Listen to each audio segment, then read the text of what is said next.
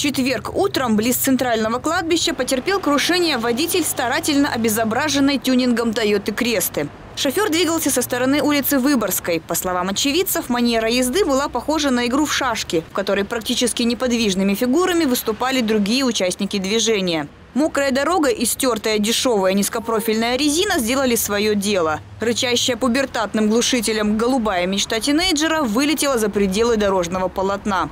Удар о бордюр был первым в череде столкновений, которые ждали псевдогоночную иномарку. Потеряв передний бампер после встречи с деревом, Креста продолжила вспахивать газон. Впереди были еще два столкновения с другими весьма крепкими насаждениями.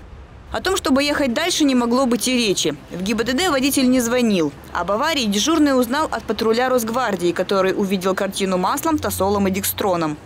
Рядом с разбитой «Тойотой» крутилась небольшая компания молодежи лет 20. Разумеется, водителя среди них не было. Он якобы сбежал на глазах изумленных приятелей. В помощи врачей никто не нуждался. Примерно через час компания предъявила полицейским явно назначенного шофера. Горожанин 1995 года рождения заявил, что это он был за рулем, когда что-то пошло не так.